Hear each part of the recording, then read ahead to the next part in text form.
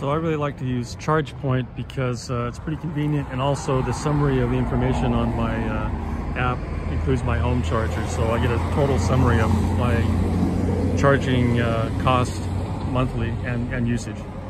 So it's pretty simple to use.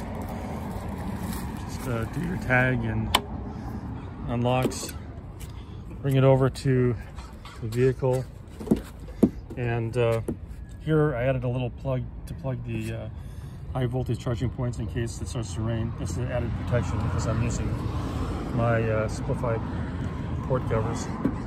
Plug it in, and hopefully there we go, I'm starting to charge.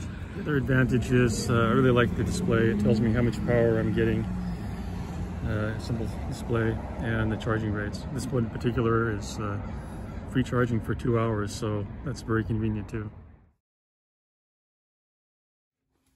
At home, I've got the Chargepoint home charger.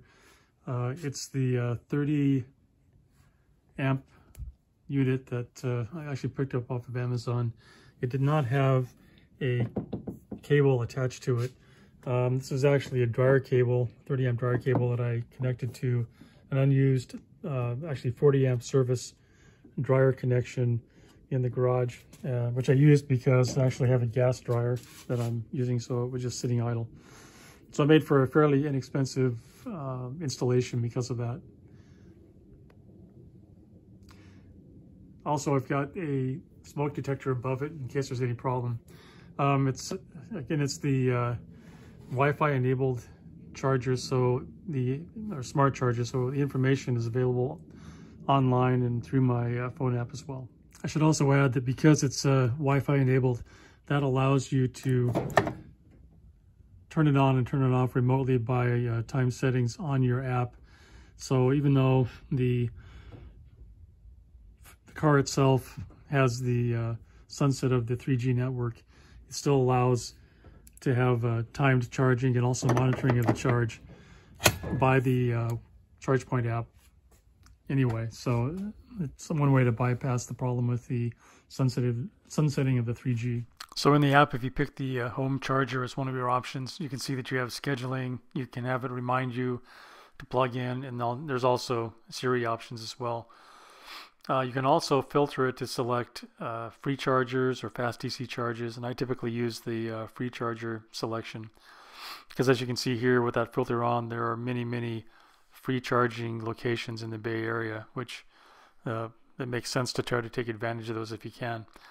Of course, if you can't take advantage of them, there's many normal pay-to-use chargers around in the by the way. You can also do the scheduling, as I mentioned, and it allows you to optimize your charging at home to use the low-cost charging options if they're available in your area. So, and you can do that remotely with the Wi-Fi app. It also tracks the amount of power going into your car, so you can monitor that, whether it's a home charger or whether you're using a pay charger or even a free charger out in the wild to monitor what's going on with your car. One of the other things that's really useful is the monitoring ability or summary monitoring ability to look at how much power or how much cost you've accrued over many months' time in a graphical form. So you can do it both in a bar chart like this or in the earlier month-to-month chart, looking at how much you've charged at home, how much you've charged out in the wild, and what the total costs are and total power usage. So that's really useful to know if you're optimizing your charging or not. So there's other networks available. Volta is one of them that I really like as well. It's a free charging network. It should take advantage of if you can. So in summary, the Chargepoint Wi-Fi enabled 32 amp charger works really well with at least the older i3s. I've had this one for over 4 years and have no problems. I bought it actually used on Amazon for $300, and it's worked really well.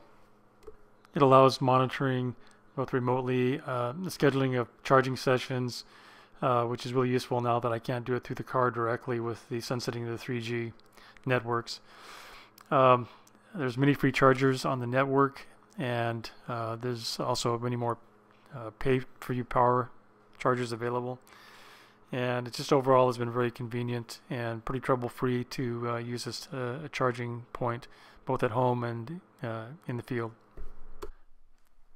As always, thanks for watching, and if you have some interesting information with regards to your favorite charger or charging locations, please add it to the comments below. Thanks.